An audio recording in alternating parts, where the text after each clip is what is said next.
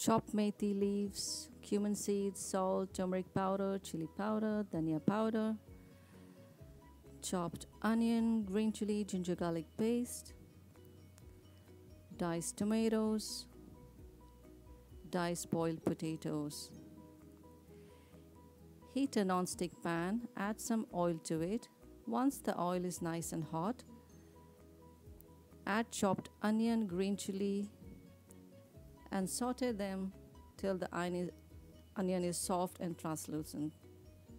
Add cumin seed, ginger garlic paste. Stir till the raw smell of ginger and garlic goes away. Add boiled potato and mix it well.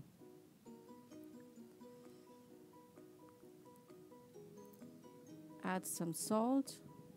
It's up to you how much you want to add. And mix all the dry ingredients, all the spices, and sprinkled over the potato. Stir well to mix all the ingredients to coat the potatoes.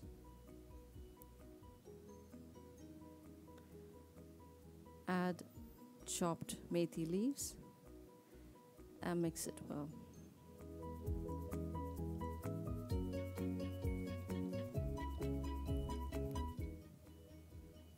Add diced tomatoes, give it a good stir, and close the lid and cook for 5 to 6 minutes in slow flame till the tomato is nice and pulpy.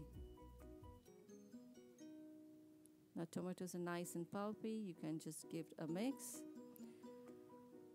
Close and cook for another 1 or 2 minutes. Let it cook in its own juices.